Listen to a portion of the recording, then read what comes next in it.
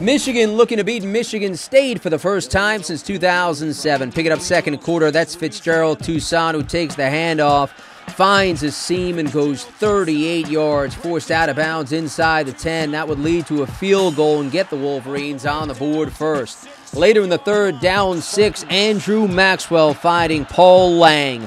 Caps a 10-play, 80-yard drive and gives the Spartans the lead. Third quarter, it's Maxwell to the air again. This time, though, he overthrows, and it's Jordan Kovacs coming up with the interception. Takes it 25 yards the other way, and it leads to a Michigan field goal as they re-grab the lead up 9-7. That's your count, fourth quarter, off a 4th and 9 for the Spartans. They were lining up to punt, but it's a fake. Mike Sadler takes it 26 yards to near midfield, and it leads to a Michigan State field goal, and they grab the top side of the scoreboard with final seconds down a point. Brendan Gibbons from 38 yards out, and the Wolverines stay unbeaten in Big Ten play and get the 9